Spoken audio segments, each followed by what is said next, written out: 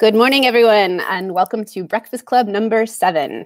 And we actually do feel really lucky today because joining us is the Academy's Chief of Science, Dr. Shannon Bennett. Hey, Shannon. Hi, Laurel. Hi, everybody. So in addition to being our Chief of Science, Dr. Bennett is a virologist, a molecular epidemiologist, our Curator of Microbiology, and the Hind Dean Dean of Science and Research Collections. I had to write that down. That's how That's a mouthful. Yeah. It doesn't fit on my business card very well either. You should. I feel like you should be allowed like an expanding, unfoldable business card. Yeah, both sides at least. Yeah. So Shannon studies all kinds of infectious agents, parasites, bacteria, viruses, but she specializes in diseases that can be transmitted from non-human animals to humans. So that means dengue, hantaviruses, and yes, COVID-19. So she's going to take your questions on all of those things toward the end of the program. Just leave them in the comment section anytime. But first, Dr. Bennett's going to talk to us about how someone actually decides to devote their life to this field in the first place. And I really suggest grab your coffee, really settle in for this one because this story is seriously fascinating. And with that, I'll hand it over to Dr. Bennett for Life and Times of a Parasitologist, the Perils and Passions when you tangle with a coronaviral world. Thanks again, Shannon. You're welcome. Thanks, Laurel. And thanks, everybody, for joining me for this morning. And I really do hope you have your coffees. I've got mine. So I wanted to start by taking you through my life, my early life, when I first was an undergraduate college student trying to decide what I wanted to do with my life. And I had an opportunity to go to Liberia, West Africa, and volunteer for the summer. My job was to teach grade 5 math in an upcountry school near the Guinea border and run a theater program in the evenings on primary healthcare themes, like what's a vaccine for and what's good hygiene. So this is me back then. So I was 19 years old. I was heading up into the field. This was on the, on the one side with the backpack. There I am in Monrovia, the capital, and then we got into a pickup truck and we drove up country to the Guinea border. And I started this wonderful journey and adventure. And, like any good traveler, I went to the health clinic before I left and I got my anti-malarials and I got any vaccines that I might need, yellow fever, etc. And, very quickly, so this is me with one of my other travel buddies outside of our hut. And it was only a few days after this picture was taken that I came down with malaria. So malaria is a eukaryote parasite, single-celled parasite that lives in your blood.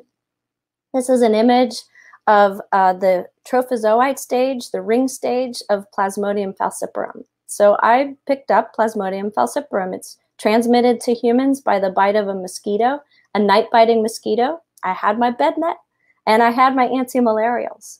So what fascinated me about this infection was, why didn't those measures work? What happened? And it turned out that everybody said, this Plasmodium falciparum parasite has been resistant to that anti-malarial for at least 3 months now. So it was my first encounter with the real cost and impact of a fast-evolving pathogen that escaped some of our control methods. So, that was rough. So this parasite, when it gets into your bloodstream, it copies itself in a red blood cell, and then when there are enough copies, the pressure of all the progeny in the red blood cell explodes the red blood cell. And then those progeny get into new red blood cells. And so this happens synchronously, waves and waves of progeny malaria parasites getting in your red blood cells, replicating, exploding your red blood cell. And the fever cycle, that's the hallmark of malaria, represents your body's response to that explosion, massive wave of exploding red blood cells. So every 24 to 36 hours, depending on the species, you're basically decimated by an extreme fever and chill, fever, chills, body shaking. It flattened me. But then in between those cycles of exploding red blood cells, I felt fine. And I'd go about my business and keep teaching. And I was doing my laundry like you saw. I was also, eating the local food. And that's when I picked up So I'm still going through malaria here, but that's when I picked up this little pathogen. So this one is called Entamoeba histolytica. And it gets into your mouth. You ingest it from food that's or some kind of water droplet that's been contaminated by fecal material. So it lives in your intestines and it's transmitted by feces, and then something you eat is contaminated with it. And so I must have ingested it, not on purpose, and I got infected with this Entamoeba histolytica. And it causes severe diarrhea as it's tunneling around in your intestine. And what it does is it sort of grazes down the villi and then can punch through into the lining of your intestine and can cause bleeding in your stool and your intestine. So it's called amoebic dysentery. So I had severe dysentery. And if you look in your stool, which every good parasitologist should get in the habit of inspecting your stool, you could see this sort of coffee ground look, which was the dried blood in my stool from this tunneling parasite. So that kind of sucked. I was very sick with the entamoeba and malaria at the same time. So they took me on a little moped to the nearest care facility, which was at least 5 miles away. It was actually a nursing group associated with a leper colony. And on the way, we had a spill, and I got a cut in my leg, and I picked up a staph infection. So this is Staphylococcus aureus. You're probably thinking, there's no way. I'm going to take a sip of coffee, but I tell you, I swear this is all true. I'm going to take a sip of coffee. So I picked up Staphylococcus aureus. It was introduced into the wound, and it began to copy and divide. So Staphylococcus aureus is a bacterium. The first two that I told you about were single-celled parasites in the eukaryotes like us. And Staph aureus is a little different than the other two because Staph aureus is a bacterium that lives on your skin for many, many people. And it never causes trouble. It's sort of part of many people's microbiomes, but it's an extreme opportunist. So when it had that opportunity to get introduced into a wound in conditions where I couldn't clean it properly, and it was a nice sort of humid environment, it went gangbusters and really took hold. And so I had a staph infection as well. So they kept me at the leper colony, and they wanted to take care of all these things. And so I was pretty sick. I had my fever chill cycle from the malaria. I had amoebic dysentery, which was being treated by just hydration. And then I had a burgeoning Staph aureus infection in my leg that was being treated. And I had a lot of time to sort of ponder my condition and the state that I found myself in. And the first thing that impressed me at that moment was how many different ways parasites and pathogens have figured out how to get around, get between hosts, move host to host, and how many different ways they also figured out how to break down all of our defenses. So we have, malaria, which is transmitted by mosquito.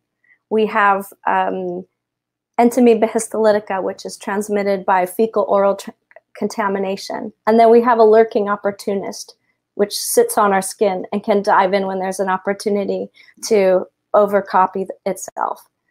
And in all cases, these parasites also have the capacity to evolve. So the Plasmodium falciparum parasite had already evolved resistance to the medication that I was on. And Staph aureus is now well known to have multi-strain resistant forms to all kinds of antibiotics.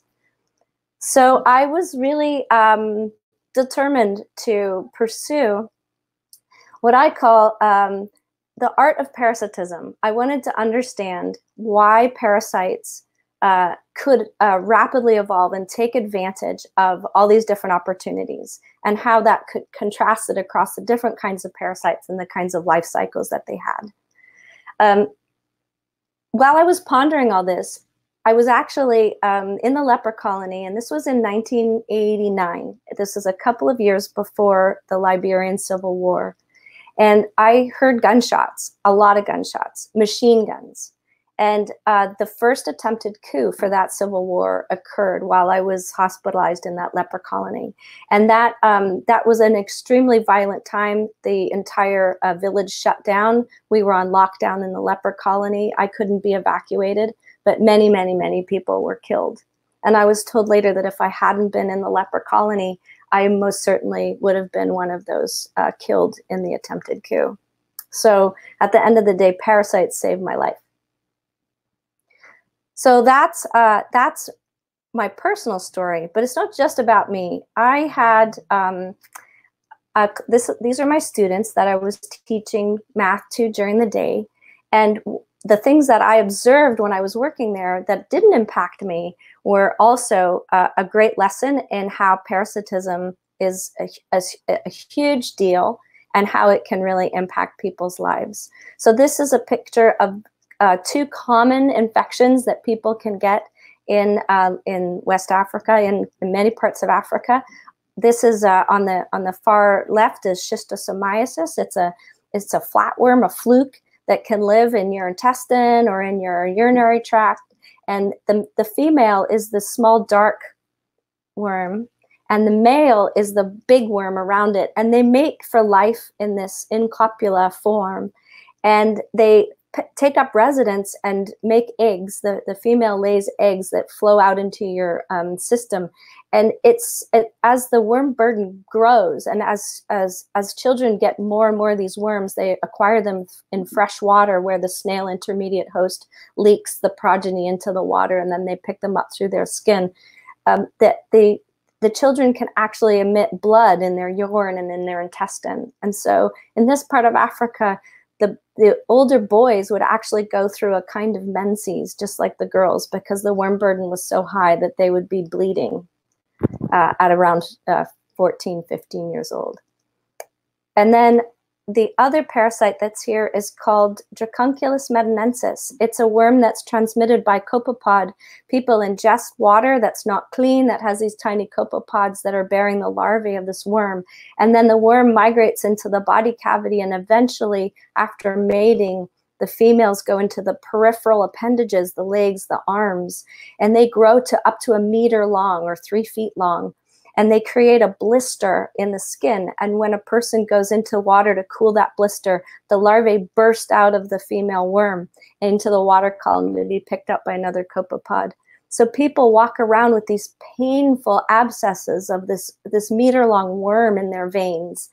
And this is a picture in the middle of somebody trying to extract that worm a bit, one little tiny bit at a time. And if you extract it too fast, you'll actually cause it to break, and it'll be worse than ever. And so sometimes they use a little matchstick, and you can see on the lower right corner there's a little match with the tiny bit of the worm sort of twisted around it. And although many people ascribe the symbol in medicine to a Greek reference, I actually think, and many think, that it's actually the image of this Dracunculus medinensis nematode wrapped around a stick. That is a common way of treating it in Africa, but now it's been eradicated. So all of these people that I worked with could have been exposed, and many of them were carrying these parasites, though I did not carry these parasites.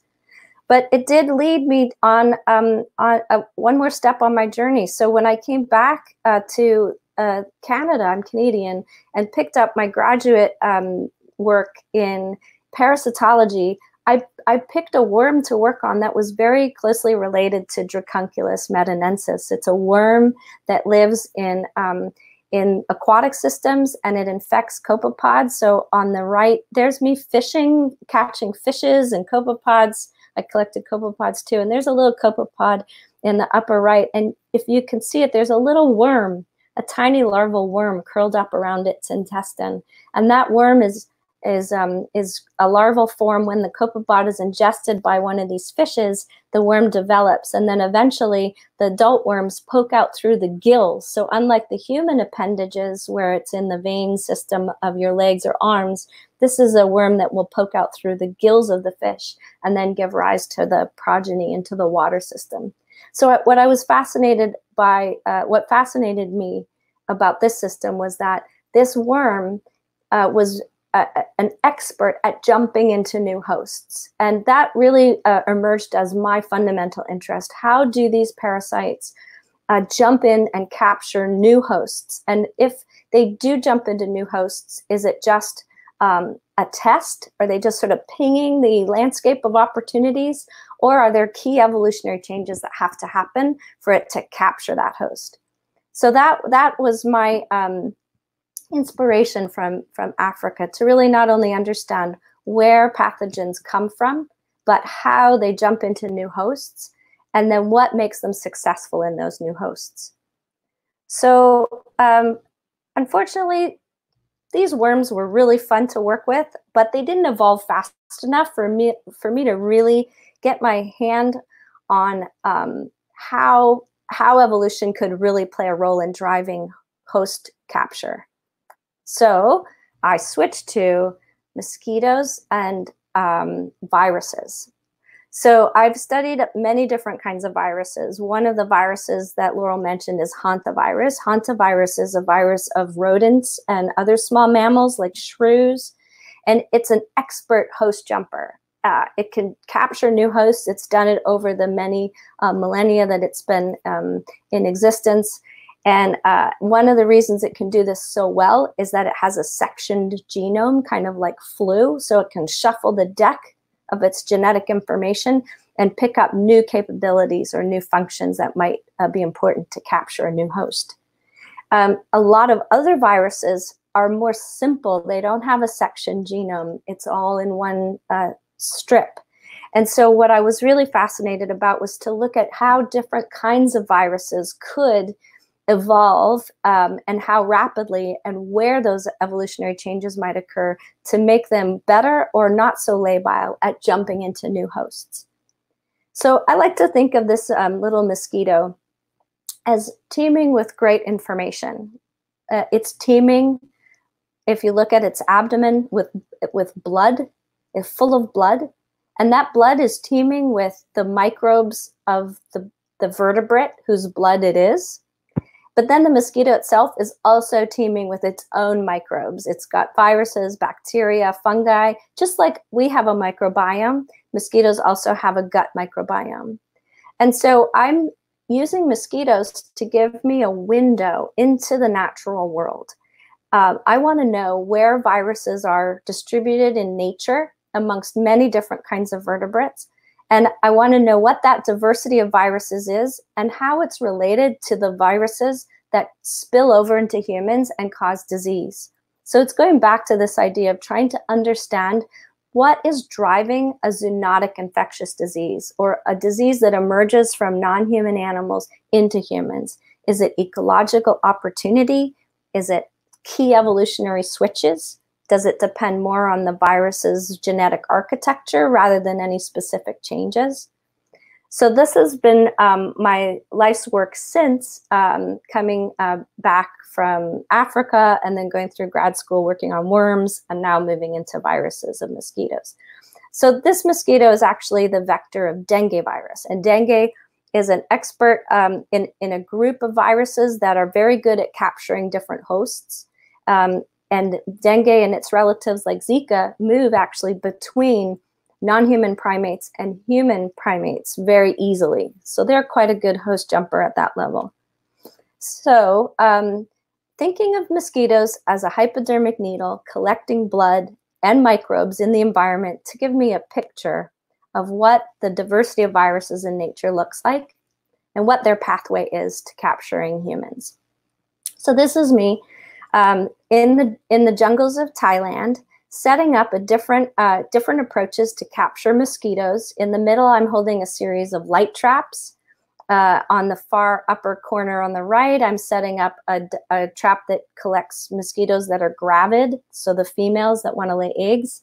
There's a net bag. In the lower right, I've got myself and my students at a rice field where invasive mosquitoes really drive the community. And then I made my daughter help me at one point, and there she is looking for mosquito larvae. Mosquitoes lay their eggs in water, and she's fishing with a scooper in an abandoned toilet to collect mosquito larvae, and my postdoc is hovering over her. So she really objects to going out with me into the field now. And indeed, these areas are all full of potential dengue as well as other pathogens. So we have to protect ourselves and be very careful. But I think hopefully she will thank me one day, and I promise I won't show this at her graduation party.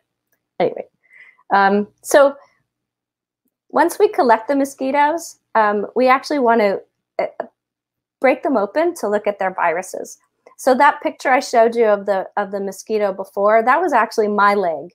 And that mosquito was feeding on my leg, and my husband Darrell wanted to get a really great picture of her, so he made me sit really still, and he let her feed and feed and feed. And that picture was actually taken in Hawaii, where there's no endemic dengue, so I was safe. But she finally ingested so much of my blood that she passed out. So this is her on a green leaf, laying on her back with her leg flung over her left shoulder. And it's just like the way you feel after eating too much turkey at Thanksgiving. She just completely wiped out. But she wasn't dead. So we later popped her in a tube, which I show here in the middle, and there she is in the tube, and she's just fine, right? Except that then I move her over into the right-hand side, which is our laboratory, and my student, Rachel Liu, is there putting that mosquito into a little blender with a bead, a couple of beads that shatter up her body part. We froze her first so that she was asleep when we did this, but we basically have this really, really fancy Vitamix in the lab where we pop the mosquitoes in tubes, and we shatter their body parts and break open their cells and release any genetic material, including the genetic material of viruses and other microbes, and the genetic material in their host blood from the blood meal of the host that they fed upon. So that allows us to look for microbial diversity. We use genetic techniques in the lab at the academy to sequence all those genetic signatures, and then use bioinformatics to associate those genetic signatures with the right creature. So sometimes it's the vertebrate blood meal, it's a vertebrate, a primate, or something else. Sometimes it's a microbe like a bacteria, a fungi, and viruses. So we look them all. We can collect all that information and look at it later. And what we've been finding is we've been discovering many, many, many new viruses. And all the new viruses we've found are shown in yellow. So there are these yellow boxes on the slide. And those yellow boxes represent many, many new viruses that we've discovered in these mosquitoes. And some of them are associated with the blood meal, and some of them are associated with the mosquito. So they're mosquito viruses. And in fact, it turns out that many of these are mosquito viruses, but they are related to viruses that spill over into humans and cause disease. And so all the viruses in these different family trees, which these are family trees that were built based on the genetic information in the new viruses we discovered, as well as all the known viruses out there. And we've binned these family trees into the major groups, the genuses, for example, like flavivirus, bunyavirus on the left, flavi in the middle. And what this tells us is that there's a rich diversity of viruses in nature.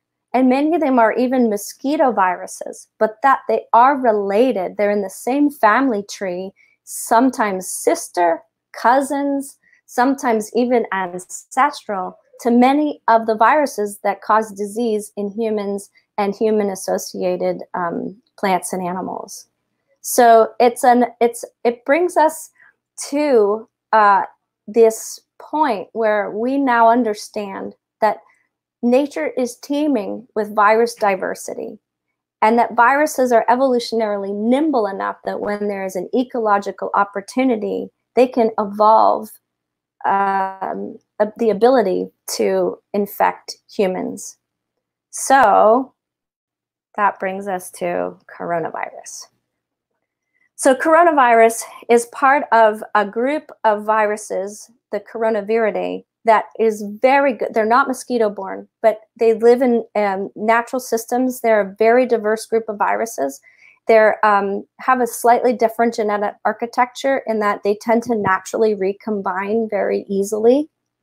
And they're expert at jumping into new hosts. They're very good at getting into different kinds of mammals.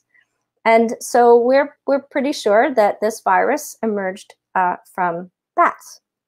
So I'll just say, one thing I forgot to say is that this virus is named SARS coronavirus 2. SARS stands for Severe Acute Respiratory Syndrome Coronavirus 2.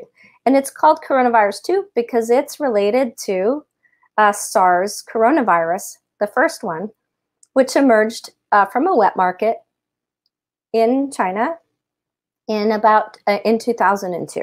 So they're close cousins, and that's why this virus is called SARS coronavirus 2. We don't know exactly which animal it emerged from into humans directly. No one's traced that contact, that chain of transmission back to the exact animal.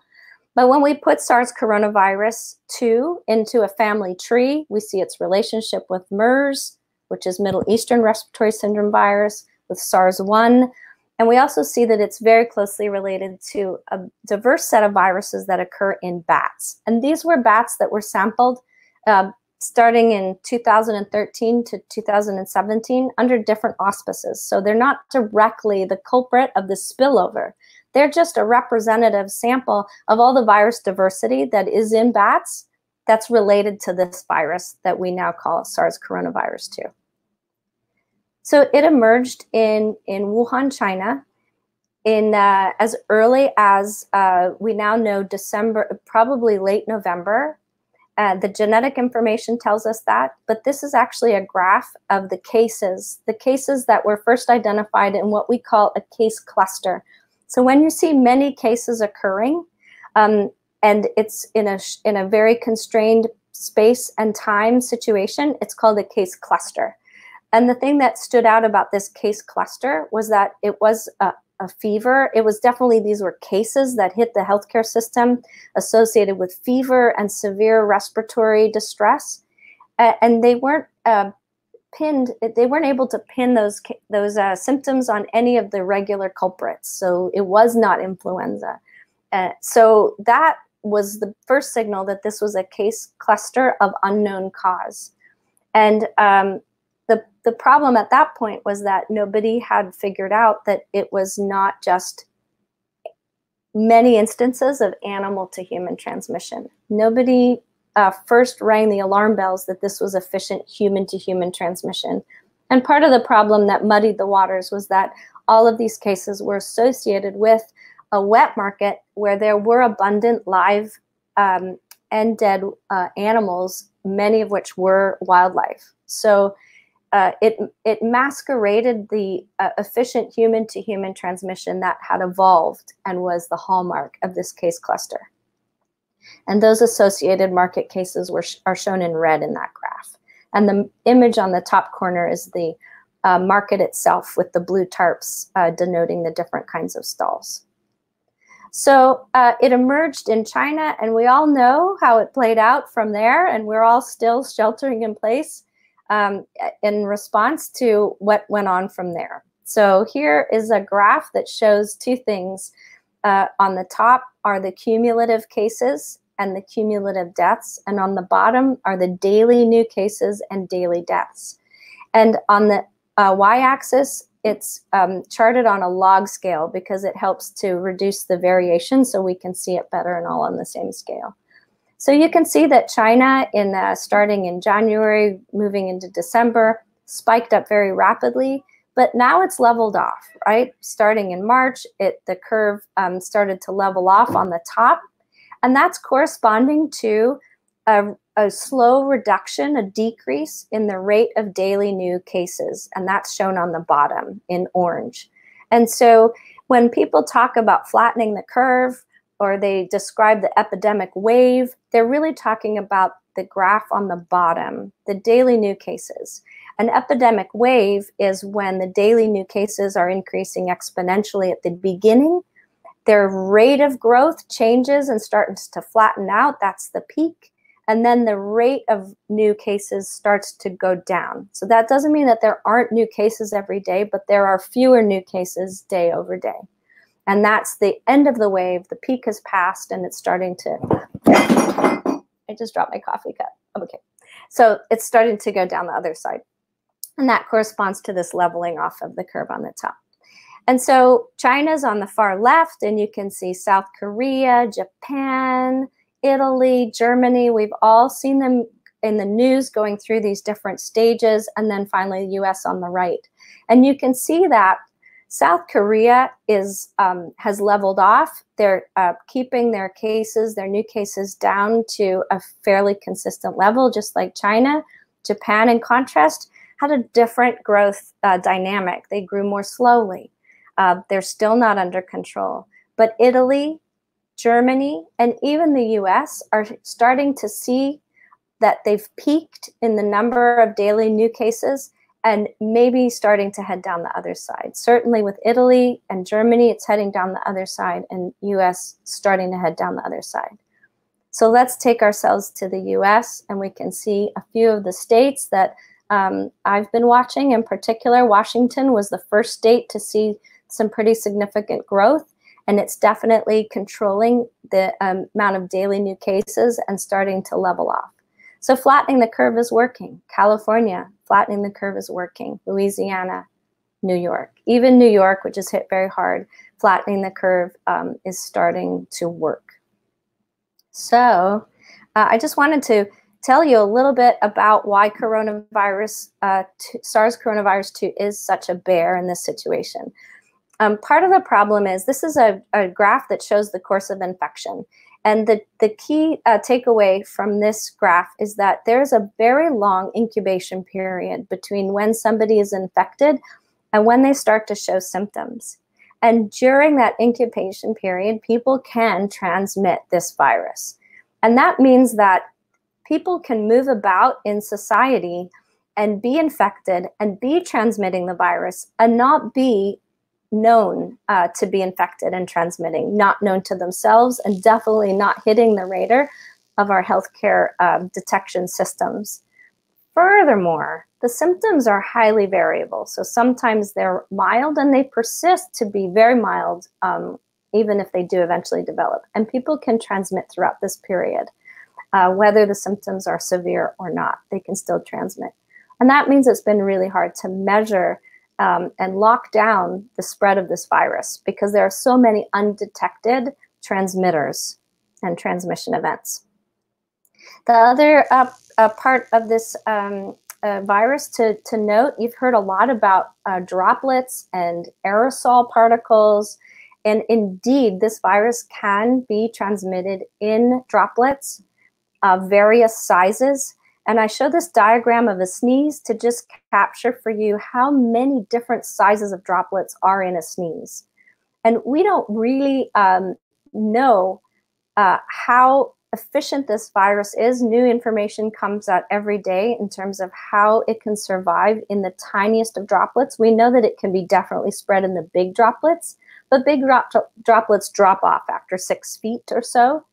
What's really not well known is how well they can persist in the very, very tiny droplets that can float in the air longer and move farther away. And this is particularly dangerous in a healthcare setting where people are doing procedures like intubation and aerosolizing the virus mechanically, or they're in a closed room with people that are very, very sick where there's a lot of tiny droplets in that room. And so that's why everybody is saying that healthcare workers need the best protection. They need to protect themselves with these N95 masks in particular. This virus can also be transmitted by contaminated surfaces. So when you cough or sneeze, you can deposit droplets on surfaces, and those droplets can contain the virus, and someone else can come along and pick them up and then touch their eyes or nose or mouth and give themselves the virus through surface contamination. And those are called fomites. I often think about my phone as a phonite because phones are covered with stuff, right? So clean your phone a lot. Anyway, so fomites are very serious. And we now have new data that fomites, that viruses can live on surfaces for up to 72 hours. And that's just one study. So everything we know about this virus can change. So those two things, how it's transmitted and how it can be transmitted throughout the course of infection and even the incubation period, all those things sort of go into the hopper about how we represent the virus's capacity to cause an epidemic. And that's really boils down to its reproductive number. The reproductive number is how many infections, a single infected person can give rise to. So for example, we have MERS, which I told you was a cousin of SARS on the far left, with a reproductive number of 0.7. That means it's not very efficient at transmitting between people. One person only gives rise to less than one case. The black is the person and the red is the new case. In the middle, we have SARS coronavirus 2. So it's being estimated that it has a reproductive number of anywhere from 2 to 4 with a median of about 2.5. And so you can see this person on the top in black is giving rise to about 2.5 new infections on average. And then there's SARS-CoV-1, the first one, and it's actually got a mean reproductive number of about 4. And so that's much more efficient at transmitting person to person. However, we were able to control SARS-1. And partly that was because SARS cannot transmit before symptoms develop. And actually it doesn't even transmit until symptoms are well developed. So it's very easy to identify and isolate cases and stop that chain of transmission and reduce the effective reproductive number to 0.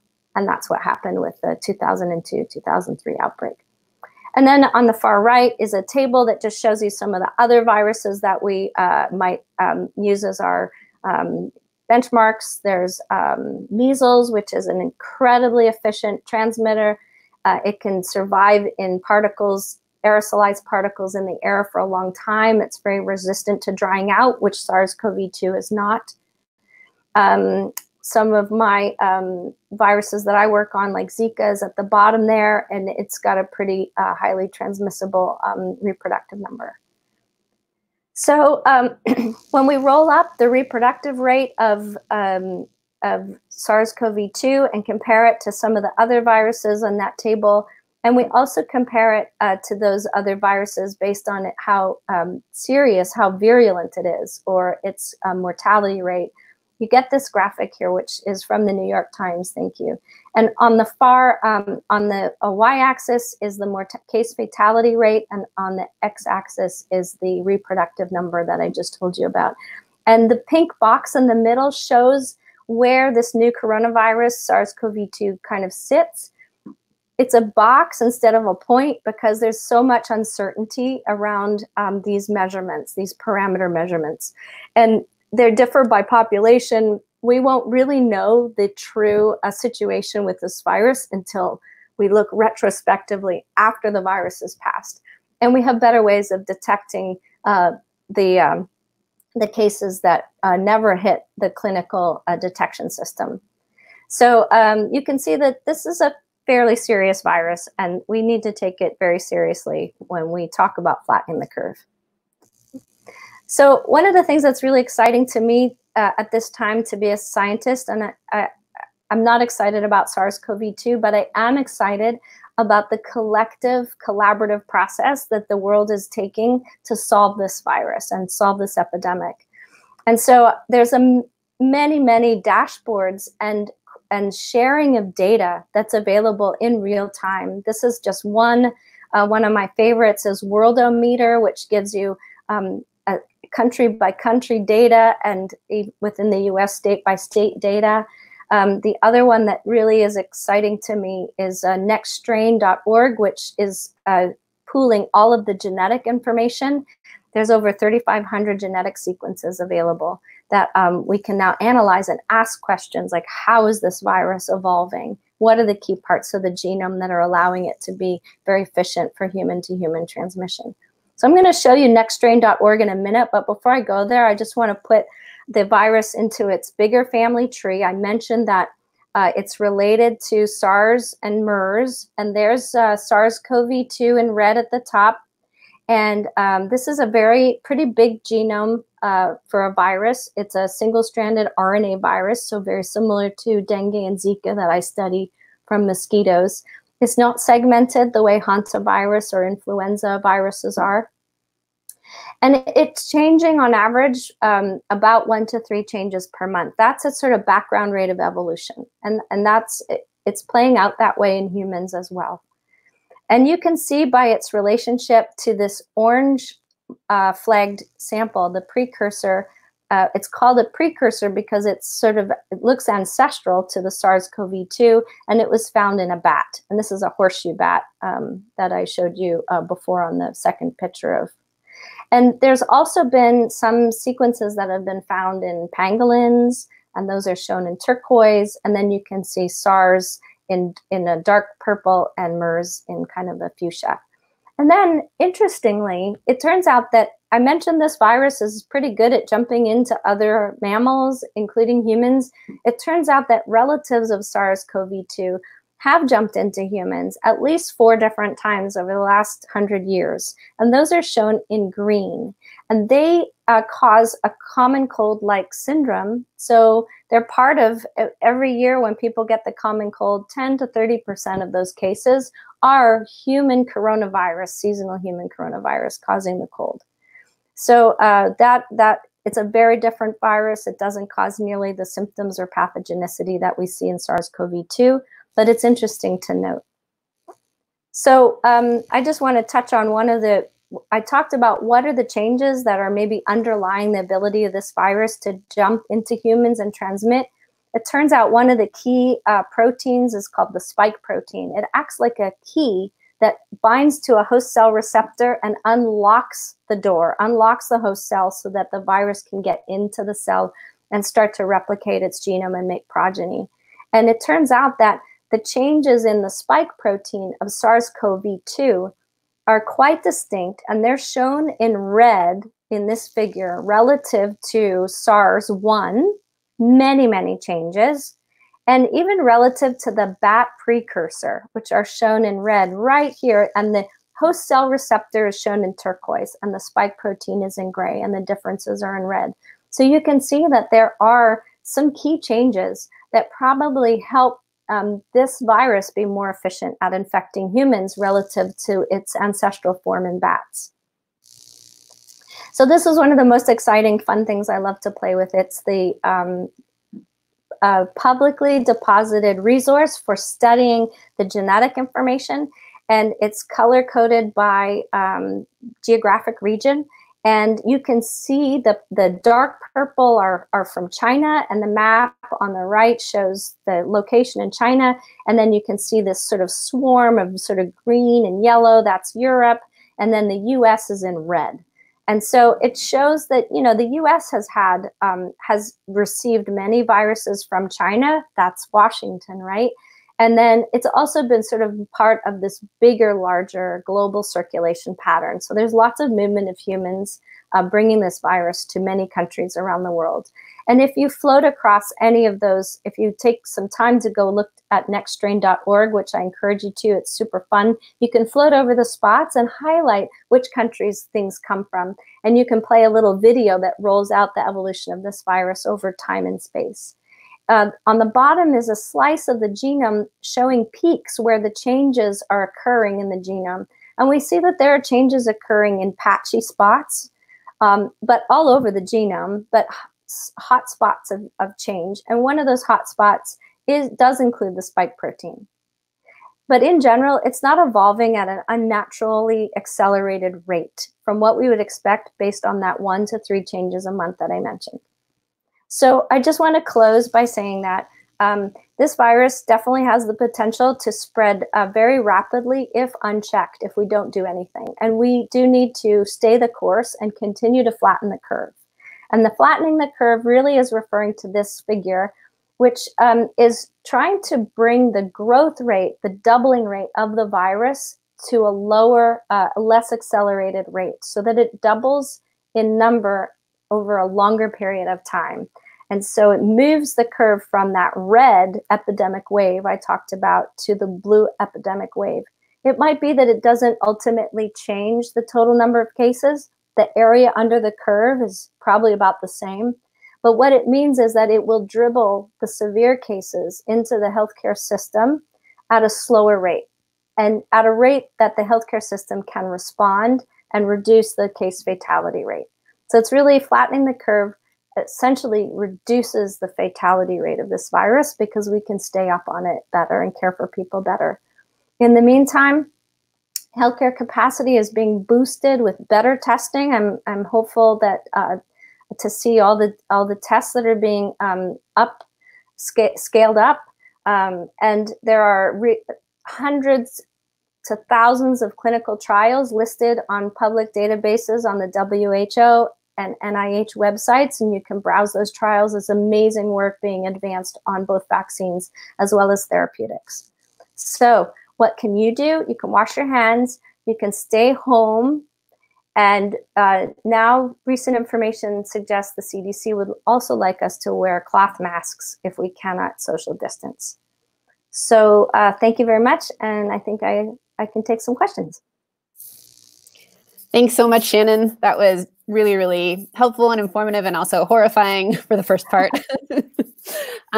We did get a ton of questions, and lots of people actually had questions about the early part of your talk about parasites and mosquitoes, and I'm going to save those and loop back on those later. While we have you live, I want to ask the questions that, obviously, the questions that relate to what everybody is facing right now.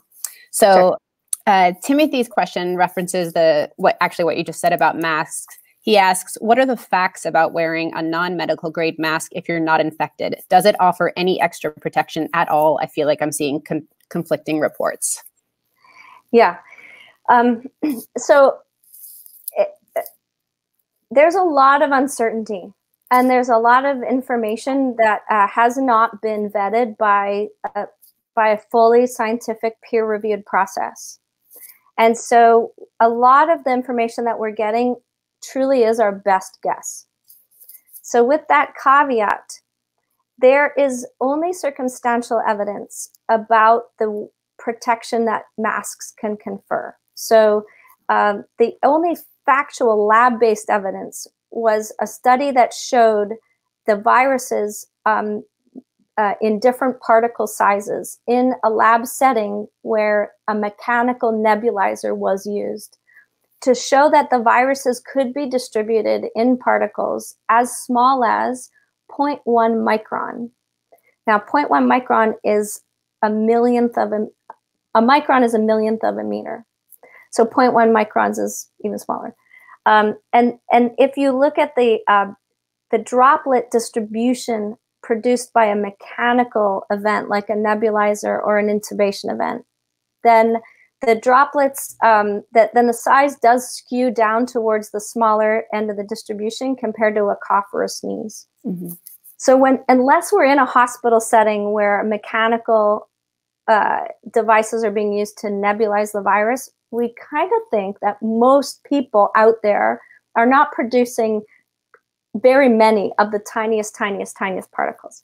But in theory, the lab data shows that the virus could be in those tiniest particles. Now, an N95 mask means that 95% of the particles are filtered out. Those particles have only been tested down to 0.3 microns. So even an N95 with a built-in HEPA filter may not be that effective against the tail of the distribution of 0.1 microns, but that is like very tail distribution. So the circumstantial evidence is that we have reports of people in taxis, in Ubers, in families, hanging out with unsymptomatic people and getting infected. And so we don't know if that's because they're sharing breath. We don't know if there were fomites on the surface, but in an abundance of caution, this is why people are now saying, this is the data that's emerged, this sort of anecdotal case-by-case basis, that people are still getting infected, even though people are not symptomatic, that we just say, okay, well, let's try a cloth mask. But None of those cloth masks have been tested for the particle size that they might block, whether it's particles you produce or particles you inhale. And my mom would say, buy percale sheet material or the best you can with the tightest weave, and then use something like that. But there's so many unknowns, and we just have to try to use an abundance of caution.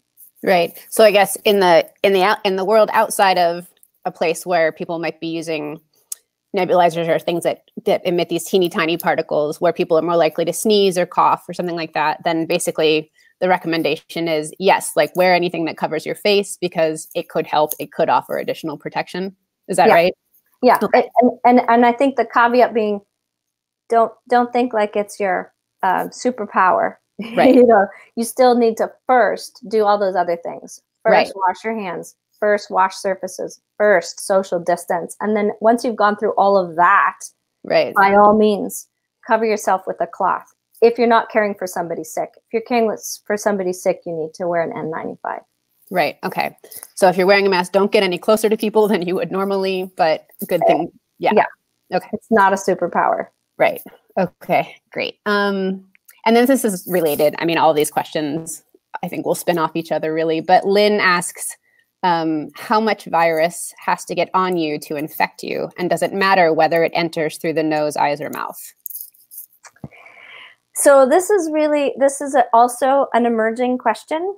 There was a recent paper that came out that said that dose, that means the number of virus particles you get, is related to severity, how sick you get, and how long the infection lasts, how long you replicate virus and keep it in your system.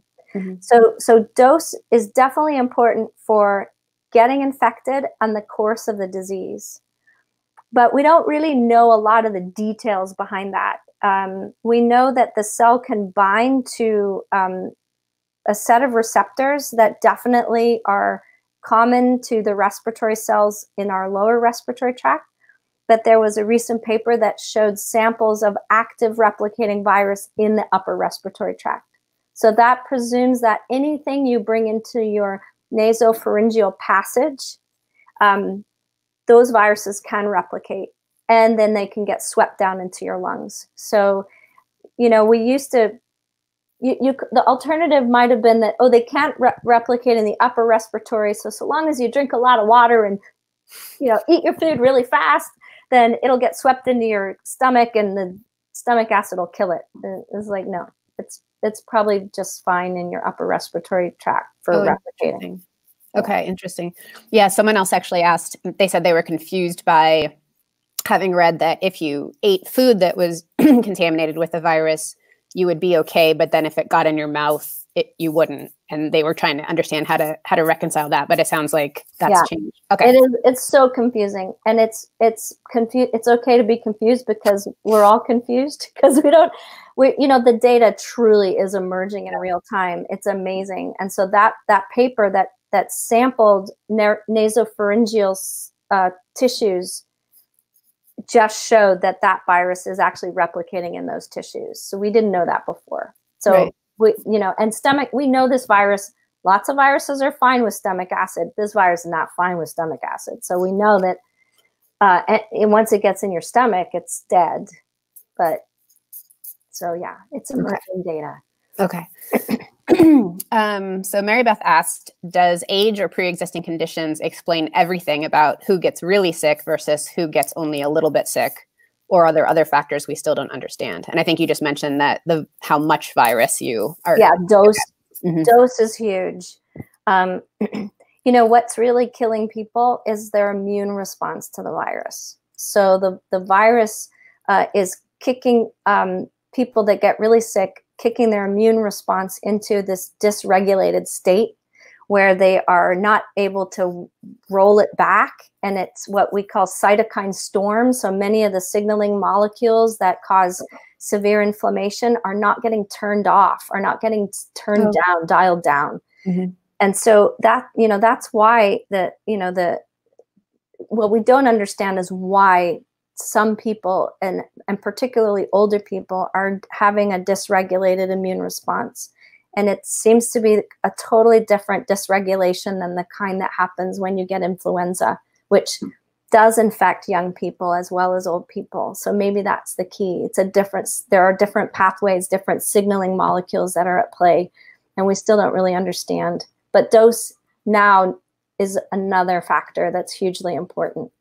Okay, great. Susan asks, is there any hard evidence yet that people infected with COVID gain some level of immunity to it? I feel like, again, I've heard conflicting reports.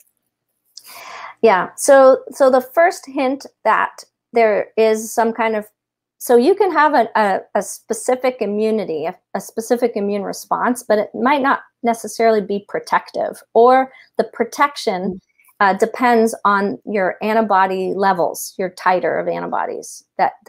That's the mechanism of protection. And so the first data that showed that we elicit an immune response that's protective was when antibodies from exposed people were used to treat severe cases. So that means that there is an immune response. We think it's very good evidence suggesting that there's an immune response that neutralizes the virus. So that's known. I think that's pretty solid. I would bet on that. Okay. I think what we don't know is how long that would last. Is there a point where the antibody levels become not so neutralizing and they're just, there, right? They might not be as protective as they wane. So you have a waning immune response, and that happens with flu all the time, where we can detect an immune response. We can detect it through testing for antibodies, but it's not particularly protective.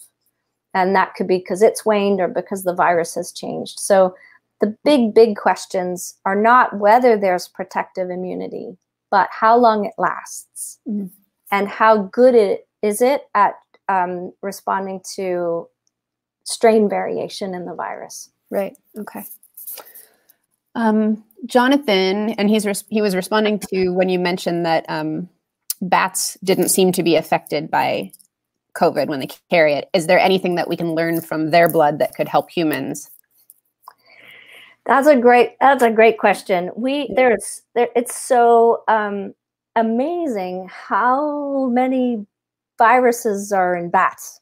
So viruses that there's viruses everywhere. The whole system's teeming with viruses, but there is a suspiciously high number that seem to be able to jump into humans. So what is it? What is it about bats? Is it because they are in some species are in very big colonies where they can transmit virus pretty easily between each other, and they just tend to be able to sustain large virus population sizes, which correlates with large levels of diversity in a population, in a virus population. That's one hypothesis, although I think there are some solitary bats that have viruses. Well, I know they do, but I don't know if they spill over. But the other hypothesis is that they have, because they're the only mammal that is capable of sustained flight, they actually run at a fever pitch. And so maybe they just, they can mitigate this sort of constant onslaught of viral infection through just having a much better regulatory system in terms of their own defenses, like running at a fever pitch. When the bat genomes first came online, everybody was scrambling to see whether they did have sort of different kinds of fundamental immune encoding regions or a system, and nothing screamed out to be particularly divergent relative to other mammals when the whole genome was done. But I think the immune system is really tricky. It's what we call encoded. It's a polygenetic trait, so it's encoded by genes all over the genome, and it's really hard to get a handle on. So great questions. Yeah. Let's see. Heath asks, do we understand yet whether COVID is likely to be seasonal? Not really. The seasonality underlying virus infections can be driven by many, many, many different things. In some cases, it's based, relates back to the sort of the biological properties of the virus itself. and how it might deal with environmental conditions like heat or humidity. But remember, viruses don't spend that long outside. So if 72 hours on a surface may be max, right? Most of the time, compared to 21 days in a human. So most of their time is spent inside a human. And so the seasonality of many viruses is really determined by what the humans are doing. So if the humans crowd up in the fall, and they increase the opportunities for transmission because they're all bundled up in a single warm space and they're cheek by jowl, then probably the seasonality is more driven by human behavior. And that's a large component of influenza seasonality, because flu can transmit at very low levels all year round in the tropics, and it doesn't really have a seasonal forcer in the tropics. It's in the temperate zone. Okay. Can you do 5 more questions or 3 more questions? Or 5 more? Okay, great. 5 more. Let's see here. So Sarah asked, and we got actually several that are basically the same for this one. I've read everything I can, and I still don't know what to do as far as handling my mail and the groceries I have delivered. Can you advise? So there was an interesting, so again, right, we have to, where's the evidence and how was it collected, right? So there was one study so up to before that study, we basically know everything we know from other viruses, similar viruses. So I run a virus lab, and there's a whole manual on how to kill viruses. And, you know, I have a hood that irradiates viruses with UV, and there's chemicals, cleaning products that we use to disinfect the lab. Mm-hmm. The class of chemicals and approaches is related to the kind of virus, and this virus is an enveloped virus. So that means that it's a package of genetic material encapsulated in a sort of a protein-based structure that then is enveloped with a fat layer, and then this fat layer is underlying the spike proteins that stick off. And so that fat layer actually, because that virus is structured that way, it's actually kind of a very delicate virus. If you break up that fat layer, you kill the virus. And lots of things can break up that fat layer. And that's why it's so very important to wash your hands with soap, because soap disrupts that fatty envelope. And all those cleaning products like isopropanol and ethyl alcohol are really aimed at interrupting that fatty envelope. So this virus, we think it's in a class of viruses that's delicate and that is subjected to soap and cleaning and UV radiation and drying out. It dries out. It's not a very strong virus. Mm-hmm. But that was all what we knew from the class of viruses. And so there's not been a lot of studies that actually take this virus and look at how long it lasts on surfaces like mail. And then how infectious it is. Even if we can pick up the genetic signature, is it alive? Can it replicate? So there was one study that took the viruses and plated and smeared them out on different kinds of surfaces. They did copper, stainless steel, plastic, and cardboard. And they found that the virus actually lasted longest on plastic, and then it lasted up to 72 hours. So what, you know what I do? I open my mail, I discard the envelope, I go wash my hands. Some of my buddies, my neighbors, are taking a wipe and wiping the mail. I think at the end of the day, we only know what we know. We know a lot more.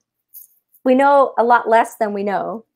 And what we're really trying to do is mitigate risk, right? And mm-hmm. So the likelihood of you getting infected from a piece of fomite or a piece of virus on your mail is probably a lot less than when you go down to the grocery store without your cloth mask and you accidentally pass somebody in the aisle that sneezes. So it's really about mitigating your own risk and reducing the probability. Can we knock it to 0? At what cost? I think we just want to knock it back. Mm-hmm. Right.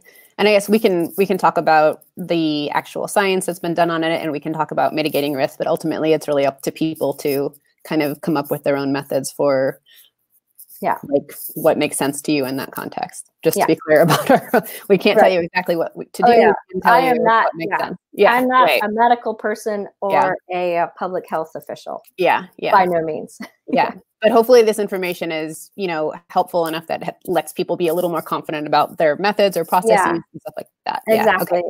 Yeah. Great. Trudy asks, I read that countries overseas have banned eating certain kinds of animals. Do you think this will make a difference? And if not, what will?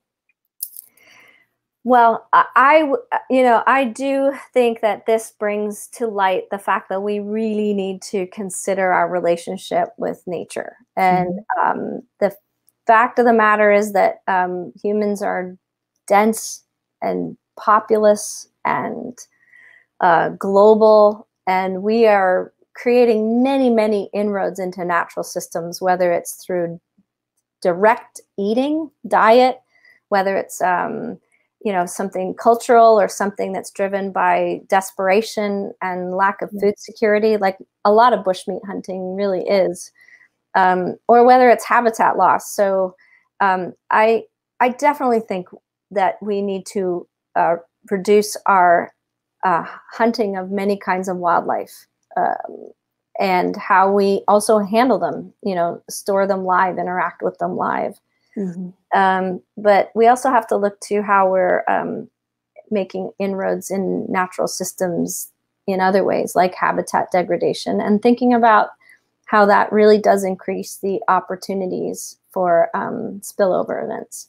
And like you mentioned with the bushmeat, where a lot of that is really driven by desperation, it's, or even like in the environmental degradation where people are cutting down things because they have to sell them to get food. It's also like, how do we take care of people so that they can afford to make better choices or different choices? Right. We have to solve both problems. We can't just solve the environmental impacts, but the human health impacts of an emerging disease, but also the food security and there are many, the most vulnerable people in many cases are at the front lines of these, this risk. So they have to be solved. Yeah. All right, 3 more questions. Last 3. Hooper asks, when we beat a virus like the Spanish flu or the first SARS, does it disappear forever? So that's a great question. So MERS, bubbles up in health settings, so it's not gone. We haven't seen SARS, but Spanish flu, sections of that genome popped up in the swine flu that emerged in the H1N1 swine flu that emerged in 2009. Yeah, it's wild. Yeah, so I'm sure there's SARS is still in natural systems, circulating in natural systems. It's just that we haven't seen it arise in humans again, except for SARS-2. Right. Melissa asks, do you have any advice for what to tell kids about when this will be over and how life might change going forward?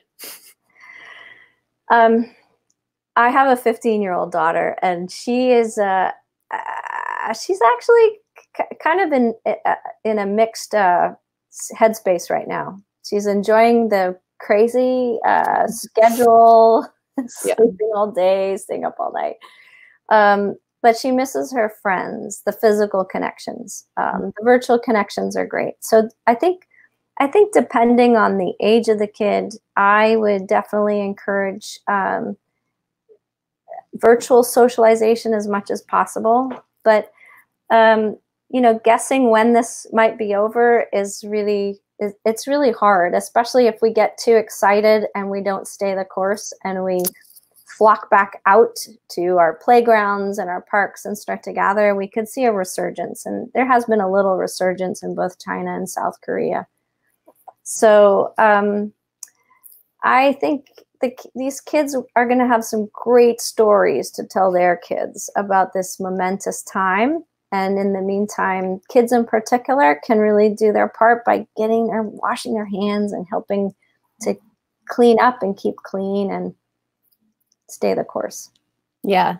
It seems like we might see some kind of normalized different normalized behaviors like hand washing and maybe staying a little further from people during like seasons where we know stuff gets bad, and even mask culture to some extent, which is like such a part of other countries, but not here. Yep. Like, I know. It's if you're a social scientist, I bet this would be a fascinating time. And as a virologist, I'm anticipating that flu is going to take a real hit this year. Just because people will have better practices. Really different practices that are now lasting so long that they might become inculcated into our personal habits. Yeah, that's really interesting. So you could see a decrease in how hard that hits the population every year. Yes. And those deaths. Yeah, I agree. Okay, last question. I thought we'd end with this because it's just a nice hopeful note to go out on. Leah asks, is there anything specific that you're excited about in terms of potential vaccines or other solutions being developed? So my two favorite lines of hope are, I really am excited by the kinds of testing that are the new rapid tests, the new post-infection antibody-based tests, as well as direct protein tests. I liken this virus, this wave as like an iceberg, where right now we see the tiniest tip of the iceberg through our medical system, and we're counting cases, and many of these cases we're not counting them until they're already very severe. So the tip of the iceberg is super teeny to this massive submerged hidden volume of infected people that we can't even tell the shape of that iceberg, like who, what age class, when, where, why, let alone the numbers of the base of that iceberg. So I don't think we'll ever get a handle on this virus until we can truly understand the form and size of that iceberg through much better testing, retrospective testing, as well as real-time testing. And there are many new technologies that we're poised on the precipice of really scaling them, and that's super exciting. And then there are vaccine candidates. There are some molecular based candidates that don't involve a live form of the virus that could be rolled out earlier because they have good safety profiles, but typically molecular vaccines aren't as effective. So that all the vaccine candidates out there are basically looking at two main things: safety and effectiveness. So a vaccine might be safe, but if it only protects 50% of the people, it's hard to decide when and where to roll it out. So I'm really excited to see a very nice sort of panoply of different strategies, and we need to have them all to see which ones pan out, especially since we know so little about how immunity to this virus works. Right. Yeah, great. Thank you. Thank you so much. Yeah, you're welcome, everybody. There were a lot of questions that we didn't get to that we will try to circle back and answer later in comments. We'll drop some other resources in there related to COVID. We'll drop Shannon's Twitter and some other speaking that she's done. But yeah, that was amazing. Thank you so much. I know people really appreciated it. And thanks to everybody who asked questions too. Thank you, everybody. And thanks, Laurel, for hosting. Yeah. Clearly not a professional, but happy to step in during this time. I'm so sorry that you dropped your coffee. Like, that is the kind of tragedy that really gets me right here. I know. Thinking about it down there. I know, I hate that cup. It's too tippy. But I was too excited also. So maybe now you never have to deal with it again, depending on No, it's not broken. It's just coffee everywhere. Oh man, that's kind of a final insult. I'll just mention quickly before we go that next Friday we are going from very small to very big. The director of Morrison Planetarium at the Academy is going to take everyone to outer space with the same software that we usually use to pilot people through the dome. So come back for that. But thank you for watching. Again, Shannon, thank you so much for being here. And everybody take care and go wash your hands. Take care. Bye. Bye.